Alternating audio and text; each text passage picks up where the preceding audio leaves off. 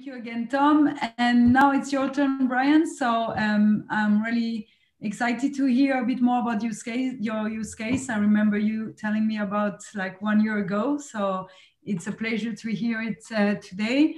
So if you can start sharing your screen, perfect. And that's all yours now. Great. Thanks so much, Flora. Well, good morning, good afternoon, good evening from wherever you are. Thank you for the opportunity to speak with you today, and welcome to my part of DEISER Enterprise Day. I hope you all enjoyed Tom's presentation. I know I did. I didn't have a chance to ask any questions because the presentators don't get to ask questions, but I have some questions for Mr. Harris. I'll ask him later. So with that, I will go ahead and jump right in. So I'm Brian Watts. I am the platform integration architect for UHUB, and I'm also one of the Austin Atlassian community leaders. I'm going to go ahead and start off with a quick description of what UHUB is and our parent company, WPP, to kind of give you some overview of the size and the complexity of the organization I'm dealing with. And then I'm going to show you how we utilize Profields and some other applications in the Atlassian ecosystem to solve some very difficult business challenges at scale. So with that, a quick introduction to WPP. So WPP is our parent/holding company. I'm not sure if any of you are familiar, but they're the largest advertising conglomerate in the world. They comprise of 3,500 different individual business entities working in hundreds of different offices all around the globe, comprising of most major markets anywhere. It is complex and it is complicated. Even since this slide was made 2 weeks ago, this slide is already out of date as well because AKQA and Gray have now merged. So it's an ever-evolving set of business units that all have to collaborate and work together at a very deep level and with as much efficiency as possible. You know, these teams don't just need to share documents, and they don't need to just have a place to chat, right? They need end-to-end information continuity, and they needed it yesterday, really. So with that, enter UHUB. So UHUB is it was just a phrase that we made up. It became a neutral business term that we could leverage inside WPP and essentially host the Atlassian toolset at its data center tier in a massive multi-tenanted environment, leveraging all the existing agency data, the agency tools, the people, everything that the agency had to offer. The entire Atlassian ecosystem is hosted by us. You see the swath of applications there. Everything is available to the teams. Basically, if you want to think about it, it's Atlassian as a service, right? You know, we're offering this in a very structured, a very highly available way, and the teams rely on it and depend on it, to the point that UHUB has its own staff of Atlassian experts that are stationed around the globe that work on a 24/5 follow the sun type support. So when business is occurring in a time zone, someone will be there in that time zone from UHUB to help from whatever sort of business needs may come up. We essentially virtually embed ourselves into each business unit as they need support, and then we provide it using Atlassian best practices, making sure that WPP corporate directives are followed, because this is a immensely large organization. I can't really stress that enough. To the point that our roles sort of become many more add-ons as well. Sorry about that. But essentially our roles become one of trying to mitigate Conway's law. So Conway's law simply states that organizations will produce systems that mirror their communication structures. So I'll kind of give you an example. So let's say you had a deliverable for a large client, right? And you had 3 creative teams working on that piece of deliverable, and maybe they didn't have all the same direction, or maybe, you know, one of them thought this was like a outdoor ad, but this is actually for a magazine, right? Like if you don't have all your data aligned, you're going to be wasting time, and that doesn't help anybody. So UHUB accepts that WPP is going to be this complex entity with teams spread out everywhere, with tendrils spread out all across the globe, as I'm about to show you. Our mandate is to align these structures, align these organizational structures through smarts and software. Because if you look at the amount of collaboration that is occurring inside WPP, oh no, I went too far. So what you see here is a representation of a unit of time and where we record the number of collaborations between business units. So if you see this here, this outside ring here is comprised of the operating companies of WPP. Operating companies is merely a way for us to describe a business unit as part of a geography, right? So a particular region of the world and then the business unit that's contained in that part of the world. So each of these individual lines that you see here become those instances of collaboration between two business units. This was pre-COVID as well. This was way before COVID. This was 2018, I believe, or 2019. So this is the amount of work that's transpiring on a daily basis. It's immense. It's almost a fabric of work that's going on. So what we had to do here is, we have program managers that run these campaigns for very, very large clients, and they're foundations of project knowledge, and they're authoritative when they set a direction for a campaign, right? So if we treat these campaign program managers as like a single source of program truth, kind of to borrow the Atlassian phrase, when we create additional work, or as Tom alluded to earlier about democratizing the data and giving the people the means to input the data, it reduces the risk of having bad data input or have that bad data propagate out and then pollute other projects or other processes going forward. So when you see each individual line of collaboration here, when you see a large swath of work, that could be a production studio collaborating with that office. And when you see the individual lines, those are the specialists that are maybe bringing their special talents into that particular organization to get work done. Massively complex, massively multi-tenanted. Everyone's working together to get things done. So with this number of teams, it really drives home, let me say here for a second. So it really drives home the fact that, we have to use a lot of tools in the Atlassian ecosystem to kind of get this stuff done, right? So I'm going to go through now some of the plugins, some of the things that we're using as part of the solution I'm going to describe here, and to kind of go through it. The first add-on that we really use here is Elements. Elements is a product that lets you bring in data from external data sources and then leverage them during like a project creation or doing issue creation. Think if you needed to query a financial system for like the available job codes, or think if you needed to query a timekeeping system so that you knew the number of worked hours versus planned hours or available hours. So having that data available when you're planning would be a huge benefit. But again, now you have to spread that data across a bunch of tasks in a project, right? It becomes very messy. If there's any chance to change any of that data, it now becomes a big task, right? So having just the data get pulled in isn't enough. You then need something like ScriptRunner, right? So ScriptRunner is used by everybody. And we use it specifically to like automate the issue and project creation. And we augment the user experience with a lot of custom scripting, because we don't want to elevate people's permissions to get some of this stuff done, because some of the things we're talking about will become Jira admin tasks, right? These aren't tasks you want a regular user to do or undertake. So you really want to have a way to separate that privilege and have that occur somewhere else. Because we have ScriptRunner and because we have Elements, now we have the individual data points that are incredibly valuable that those campaign managers have put in. And now you have the ability to replicate those reliably on a large scale basis. Now what you need is the glue that holds it all together. Enter Profields. I don't know why that keeps skipping. Terrible. Oh, it did it again. Sorry.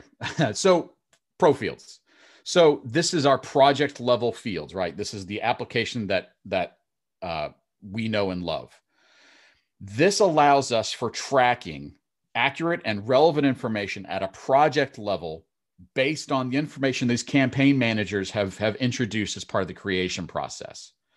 By using that standardized and reusable field layout, it now represents a common view that all the team members recognize and know how to go back and reference as needed, right?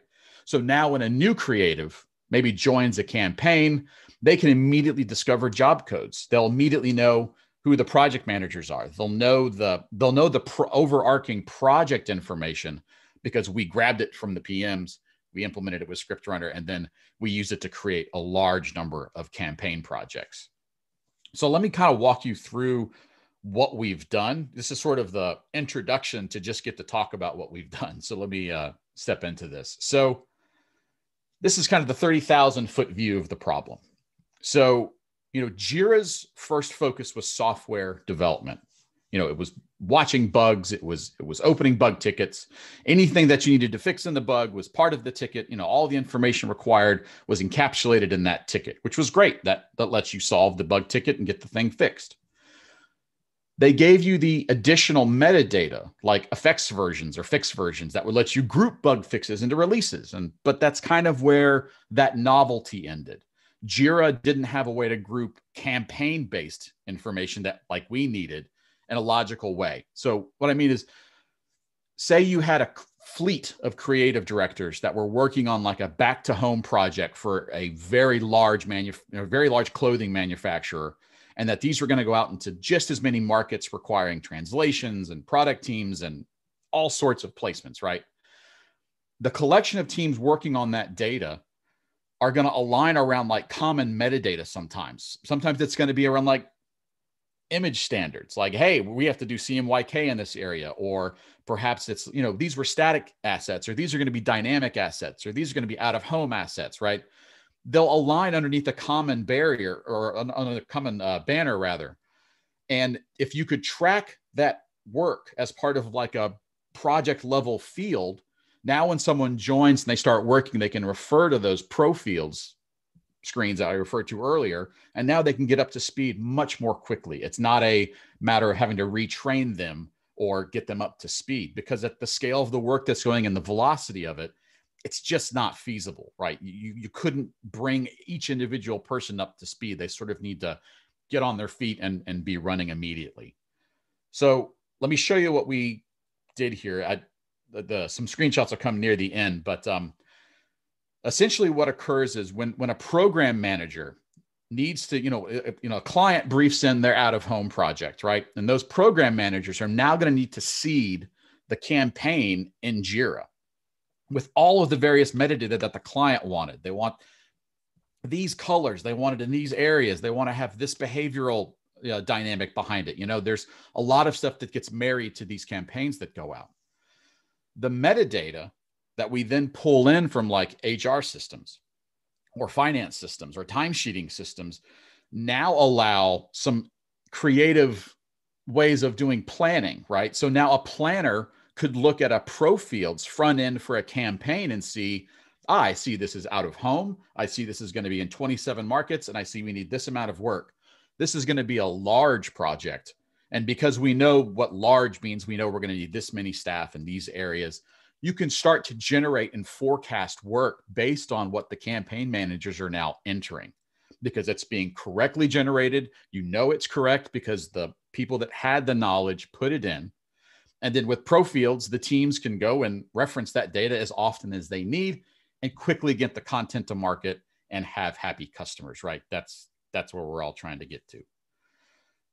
So kind of the how this helps us, right? So when the program managers are able to directly populate that information, it occurs without support, right? We kind of gave them a portal that they can go to enter in all this data about all of these campaigns. And then once that's centralized there in that location, it then creates as many projects as required, as many as they've asked for. It could be for any number of things. It could be for a small project. It could be for a very large project. It could be for a whole transformation. Because they have the ability to then open all those things, they may have, more of a need than just Jira, right? Maybe there's a need to have Confluence as well to now describe all the Jira work. Maybe there's a Bitbucket repo because this is a website that's going out. Maybe this is a Bamboo plan that goes along with a Bitbucket repo, that because we're developing a dynamic website and we need to track all of that information. So what we kind of do is we give the campaign managers the ability to kind of create workspaces. And a workspace for us is nothing more than the Jira project, Confluence space, and the Bitbucket project, and the Ops Genie team, and the status page, right? It's all of those things kind of get grouped together, and they can sort of see them all at once and see which of them are in use and what's required. Because we've automated this with ScriptRunner, and because we have the information coming in and it's reliable, these are all accurate. They're 100% accurate, right? And now you can use that information to now correctly forecast, now to correctly plan. It essentially virtualizes the agency practice of like a physical job jacket being passed around to get work done and eventually get left in a break room or in a bathroom somewhere, right? And now we have to go find the job packet. Where is it? What is it doing? This helps eliminate all of that. And kind of with the advent of coronavirus, teams didn't have to change the way they worked, right? They already had this centralized place where they could go and get the knowledge and then activate on that knowledge. So there wasn't really a learning curve for a lot of folks to sort of get used to Profields and have this campaign way of working and then implement it into the way that they work.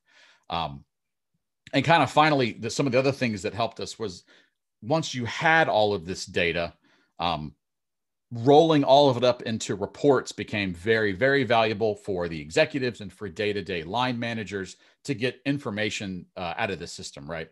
So my graphs are nowhere near as pretty as Tom's. I apologize right off the bat, but here you can sort of see how a executive style report would get represented, right? So there's a health status that's sort of represented here. I unfortunately had to obfuscate some of the data, but you can sort of see that like project size is represented in the executive style reports. They can get a large holistic view of that work. And then the day-to-day managers can then see maybe the individual health statuses of that project, or maybe they see this is a billing code. I had to obscure that, but this is like a billing code that line manager now knows, oh, all the work for this piece of business is going through that job code in the finance system it's linked to. I now know that. Great. That's going to help us keep all of our data in one spot. So that's just some of the benefits, some of the reports that we provide to make things available. So, we've rolled this out. It's in production. We use it every day. And of course, we've had feedback already. So we're kind of looking to see how we're going to improve this further. Some of the feedback we've heard indicates that, we benefit from like a templating feature. So say there's a program manager that needs to create a certain class or a certain type of work that's repeated very often. Maybe it's a frequently asked deliverable or a fad, marketing. Presenting like a virtual Rolodex of work that they've done in the past that they can quickly refer back to and be like, oh, right. That email thing, we already know what that takes. Go make another one of those, please. Don't make me go fill out all the data again. Speed up the process of getting this stuff into the hands of the people that can do the work. And then, as always, we look to ways to integrate other add-ons in the Atlassian ecosystem into this solution. Some of the things that we're looking at are around resourcing. So if you have maybe like a resourcing system or a team-based system that records like planned work, you could then use that planned work as part of the system as well. Or perhaps you have a test management suite that now you want to implement some tests that when these campaigns go out that they meet certain criteria. Creatives love lists. They love hitting to-do boxes. I'm sure they'll love it. But, all of those things come into really play there and will help us improve this and make it better. So that's kind of the solution that I've brought today. I hope I've kind of steeped your imagination a little bit, given you some ideas how we use these tools to solve these large problems. This is a very large and complex organization. So the tool that we have to implement to fix it is just as large and just as complex. So I hope you found this informative. I'm open to answer any questions that you might have, and I'll turn it back over to Flora. Well, thank you very much, Brian. First, before Flora, it's going to be me. Yeah, with the exactly. Q&A. Don't worry. That's okay. That's cool. It's nice to meet you, though. We've been writing each other with Brian. Yes, exactly. Through our support tickets. You know, it's been a long time. Now it's really good to put a face on the username that we have in the server desk. That's really nice. Well, we have one question that they asked us through the personal chat, and they're asking if this implementation can work in the cloud. The implementation that you just explained, does it work in the cloud? Sure. So that's a really interesting question, because this is a on-premise solution. This is hosted by us. Everything that you see here is on-prem. And that's because, you know, we deal with our finance systems. So to make this work in the cloud, you know, like I know all of these applications have cloud implementations for their Jira, for the Atlassian cloud. To make those pull the data from those internal data points, you know, that would be your most difficult sticking point, because you have to figure out how to get your wealth of information from those, you know, finance systems and internal systems, and then make it available to the teams in a reliable way in cloud. That's probably going to be your hardest bet, because even as Tom said, you know, as developers realize that servers going away, cloud parity and features becomes paramount. You know, you can't have an on-prem solution that doesn't match the cloud solution anymore. You won't be able to have it. They have to have both. So I think, yes, it will be. It might not be there yet to do it in the cloud, but the extensibility is there. And if you had enough systems or enough safeguards in place, you could certainly pull that data in and use it that way. Nice. That's a really, really good answer. It's a really interesting answer too. Then we have another question. The question goes like this. Can you elaborate a little bit on types of data you could query or store from finance systems? In those? Absolutely. Absolutely. Okay. So, you know, you quickly discover finance systems become a treasure trove of data, right? You can pull title. So now you can generate almost a hierarchy of charts, or you can see who's like who manager is. Like if you're an Active Directory, say, you could see who was managed by, if you had that data populated.